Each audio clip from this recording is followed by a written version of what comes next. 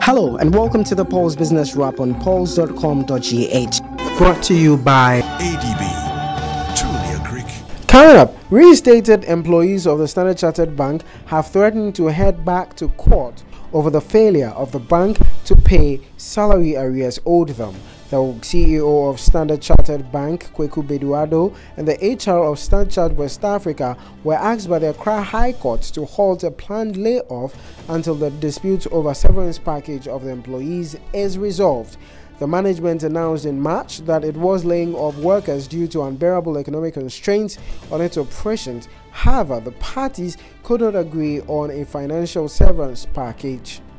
A disregard for the court ruling led to contempt charges, which the CEO would later purge himself of and also reinstate the sacked workers.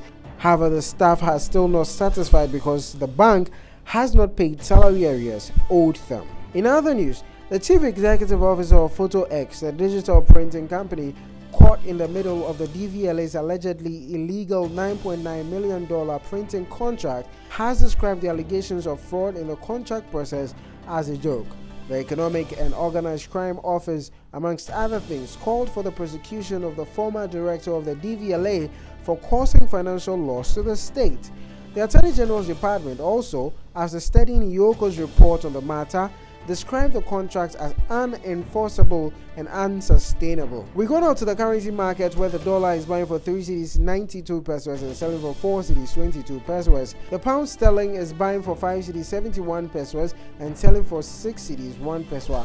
The euro is buying for 4 cedis 46 pesos and selling for 4 cedis 76 pesos.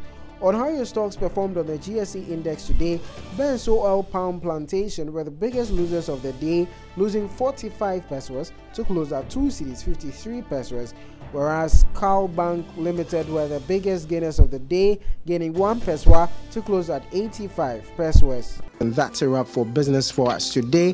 For more, log on to the website pulse.com.gh. Brought to you by ADB.